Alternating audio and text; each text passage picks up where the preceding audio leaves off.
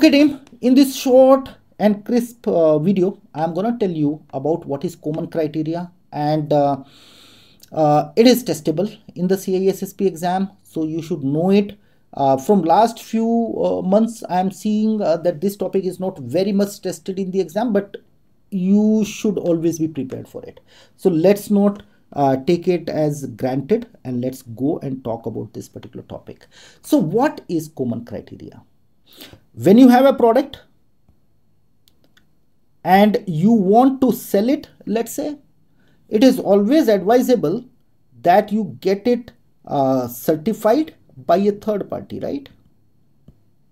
Because end of the day, you will get more trust if a third party actually test your particular product and then give you a accreditation on top of it, right? So normally that is how companies also do. We go with ISO 27001 certification, and then the certification body give us the accreditation, right? Same way, when there are products, they need to go with common criteria. Common criteria is an ISO standard, ISO IEC 15408. And once your product is certified by them, then you can confidently say it will also be listed, your product will also be listed on common criteria website, that this particular product is is certified. However, there is a catch. Let's say I have a big system which contains, let's say, 10 different modules. What people do normally, they go and get this product tested, let's say, because this is the most critical one. They will take a common criteria certification for this particular module, and what they will advertise then on their website, saying our entire product is kind of certified. There's a common business trick which you will see all the time, but you as a security guy has to be very careful. You should be seeing the entire scope and the documentation before you go and, just because somebody is common criteria certified, the product is good, it doesn't mean that. Okay, whenever we go with common criteria, in common criteria, how does it happen? There are different businesses across the world in different locations. These businesses are interested to actually become business, do business on the lab part. So they want to become labs, right, for product testing and all. So what they do, they go and implement ISO 15408, and based on that they will make your system, and they will get audited and everything. So now in your location, in your area, let's say you are here in India, let's say in Bangalore, and there is a lab which is ISO 15408 certified. So what you will do, you will reach out to them and give your product for testing. They will do the certification, and then from the central common criteria, as a central agency, they are going to release you a particular certification, and that particular certification will then be hosted on common criteria website. You can go and check this website. It's very nice website, you can go through, right? So your product will be listed out there. Now, how does it happen? This all happens, and how ISO 15408 get applied? So they have something called as evaluation criteria. That means a set of requirement. Criteria is a set of requirements which you need to apply to get your product tested against a particular standard. So they have EAL level 1 to EAL level 7. EAL level 7 means the product is much more rigorously and formally tested all through. So there are different in between levels. I don't think you need to memorize all those things. If you understand that yes, EAL 7 is the highest evaluation rating you can get, and EAL level is the lowest one, I think that will help. Okay, now what is happening is, for each and every EAL level and for different categories of product, there are certain requirements which are laid out by common criteria, and they are called as protection profiles. They are called as protection profile. So let's say you are making a security product and you want to target, let's say, EAL 3 you are going to download that protection profile related to EL3 for your product, and then the same kind of requirements you are going to implement onto your product. So there's a good way in which you can make sure that you are aligning with the businesses, with the industry standard, because these EL level and all these kind of requirement are industry requirement.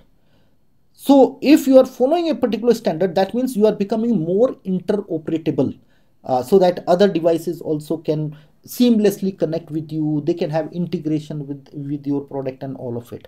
So this bring in more interoperability end of the day. Okay. Now what happens is, when you have a particular product, let's say you are done with a particular product, now you are going to get it tested. That time you are going to prepare a documentation called as security target. You are going to make a particular documentation where you are going to write down about security target. It's a documentation. In this documentation, what you will have is, you will say, okay, this is the requirement number 1 as per EL level 3, and this is how our product meets it. Requirement number 2, this is how we meet. This is requirement number 3, this is how we meet. So this entire security target is nothing but a documentation which actually maps your requirement, your product existing controls you have. It maps it with the requirement as per the particular target you are having, let's say EL3 or EL4, right? And the product itself, it is called as target of evaluation.